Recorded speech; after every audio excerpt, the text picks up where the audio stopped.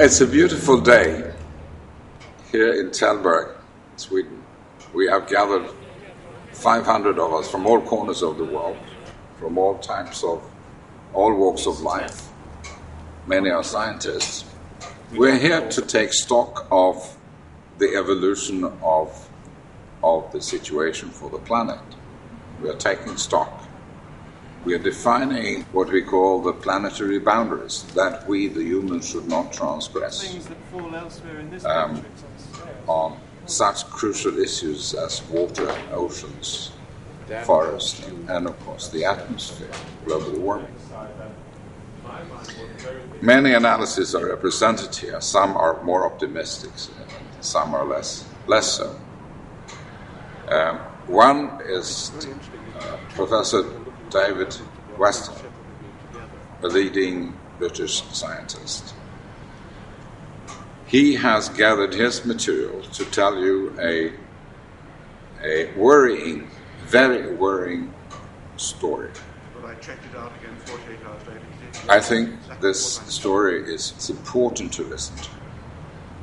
And for you, it's important to take your decision on how you want to react and how you should react, how you should act in relation to his story.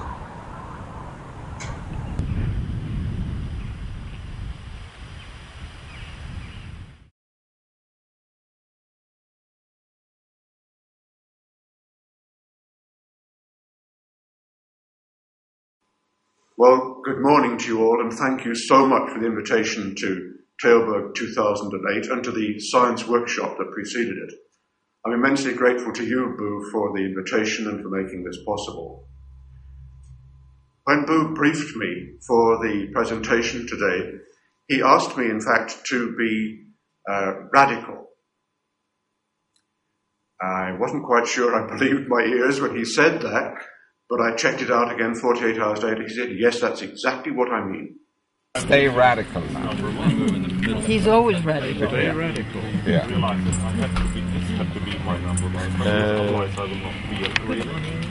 I think the boundaries of tolerable radicality have to do with the anxiety states of scientists who dare not put their head above the parapet and risk being wrong in public.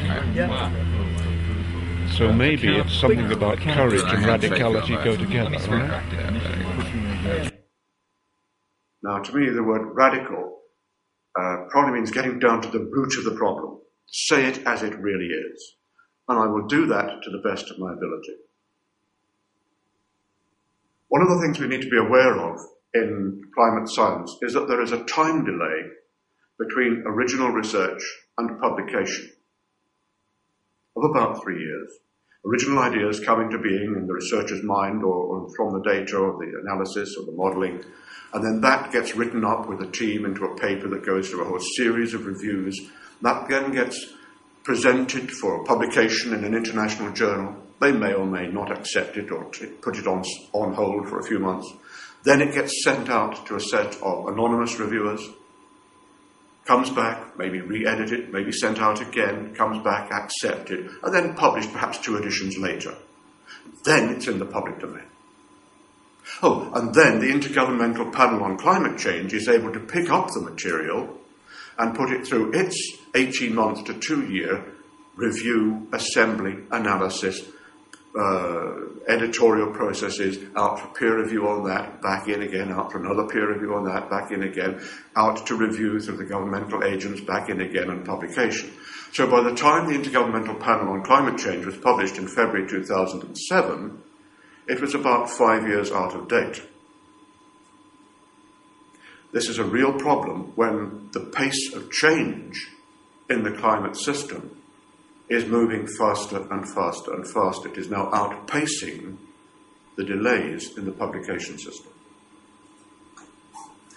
The climate science group that convened for the 2 days before the forum, as some of you here will know, focused on the tipping points that we dare not cross, tipping points that push us into change that is intolerable for human civilization.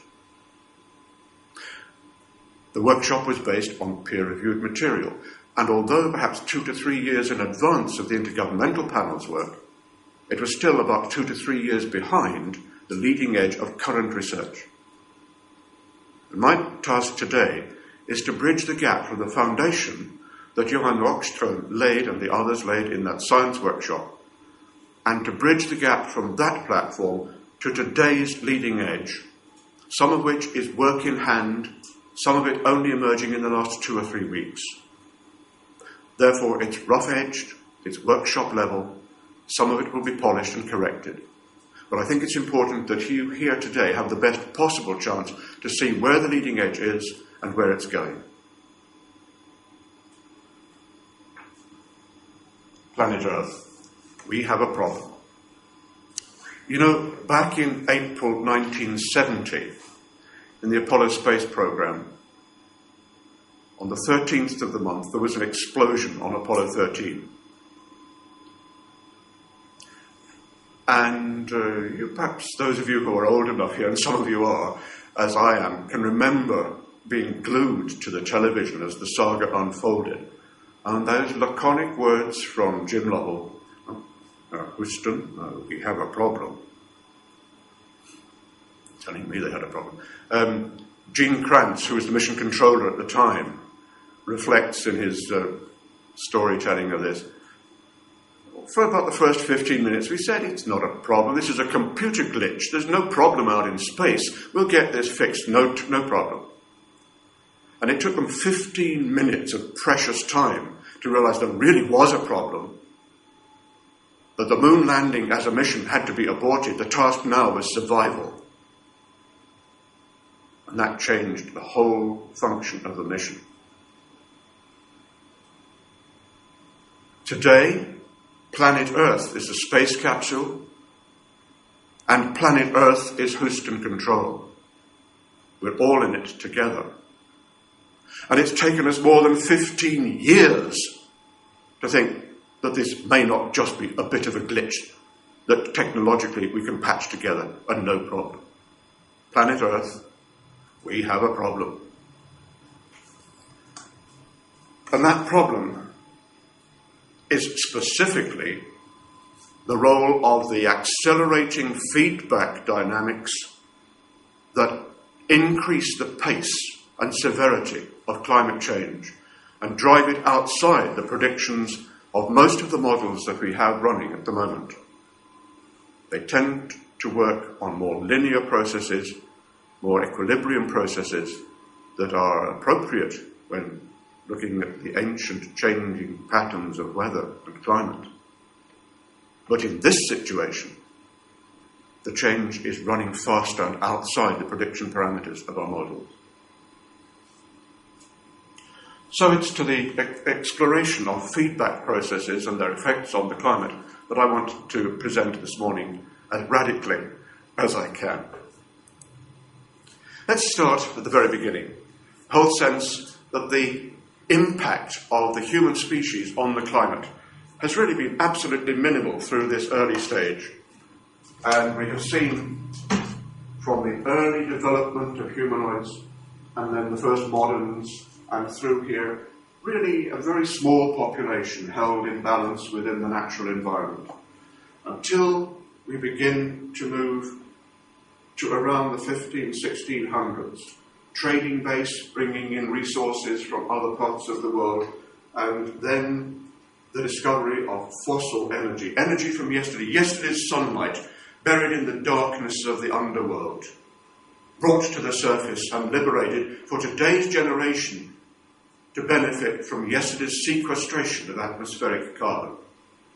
And that set off an energy input that escalated the population, which required more energy, which escalated the population, which required more energy, which escalated the population. Very interesting. This is taken from Al Gore's slide set, and I'm very grateful to him for permission to use it. But it is very interesting. You see here that the scale gets wider and wider from many, many thousands, as it were, per unit back